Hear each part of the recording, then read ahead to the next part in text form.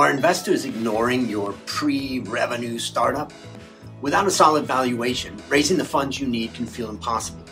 But I've got the solution.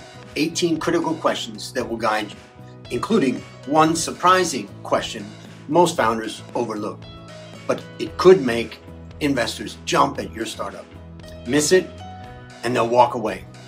Apply these today and watch your valuation and investor interest transform. Pre-revenue valuation is challenging. You got no revenue, no profit, but that doesn't mean your business can't be valued. Here are 18 questions I ask when considering the valuation of an early stage company with no revenue. Click the link below to get the complete list. Let's dive in.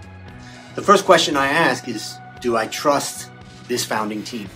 If the answer is no, I stop right there. No trust, no deal. Assuming I trust the team, I ask, how amazing is the idea and how do people respond to it?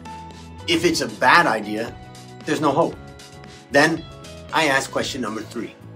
What level of proof is there that the product actually works? Ideas need validation. Show me that it's been tested and it works. On to question 4. Does the product solve a specific pain point, and who really needs this? If there's no pain, there's usually no urgency. But sometimes a product is disruptive, even if it doesn't address an apparent pain. Take Airbnb, for instance. People weren't complaining about hotels, yet it disrupted the whole industry. Or the iPad, when we already had iPhones and laptops. So I ask, is the product a disruptor? What's your favorite disruptor? Let me know in the comments.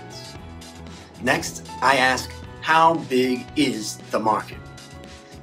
Is there serious potential here? If yes, I move forward. If no, that's a red flag. Question 7 is critical.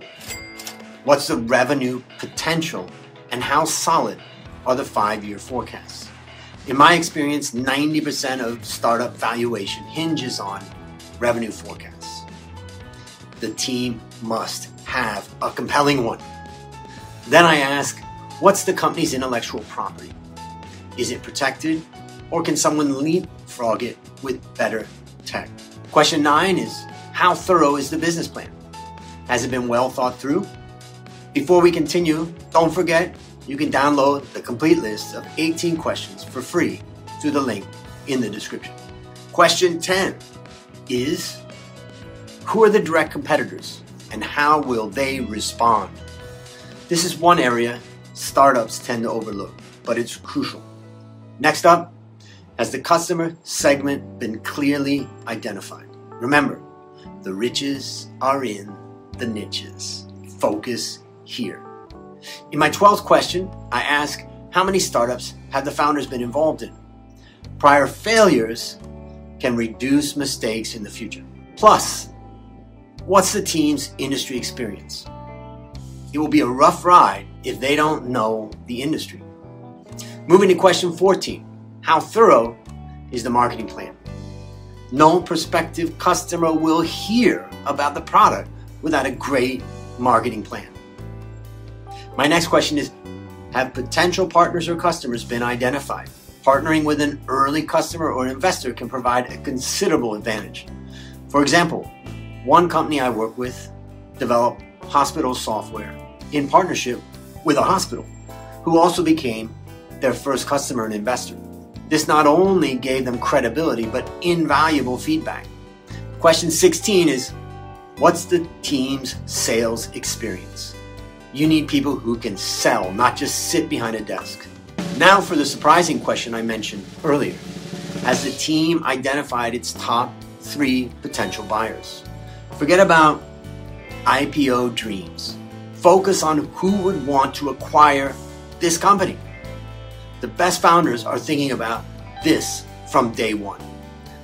Last is question 18. How many people have I told about this idea since I first learned it? This is my assessment of my own enthusiasm for the idea. When I got my first Fitbit, I told everyone I knew because I loved it. How much enthusiasm do I have for this startup? These are the 18 questions I answer to build a foundation for valuing a pre-revenue startup. What about you? Have you ever tried valuing a company without revenue? Let me know your approach in the comments.